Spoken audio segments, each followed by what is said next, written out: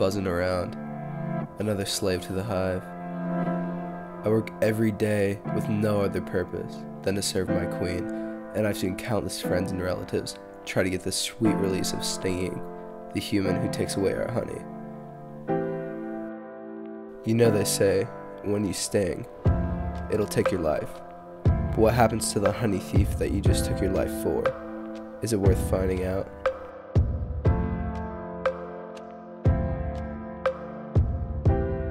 Every day, I get told what to do.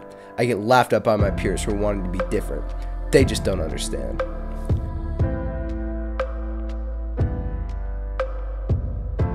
I look at the queen and it fills me with rage.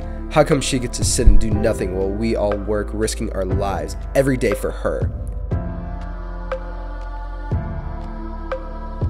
The voices in my head get louder, persuading me to stand up and do something, but I can't.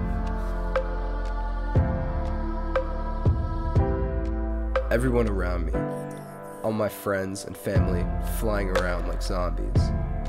They all look at me like I'm damaged, like I'm different.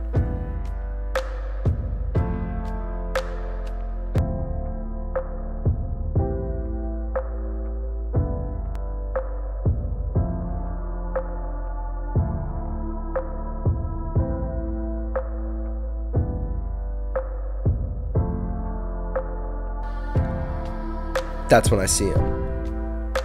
The man my dear mother tried to sting to defend the hive and the honey.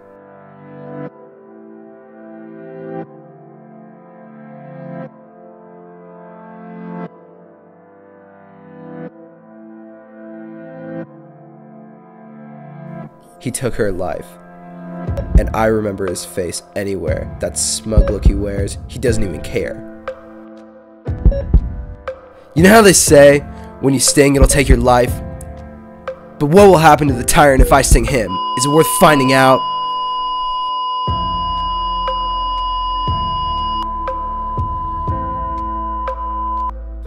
If I said I was depressed, would you believe me?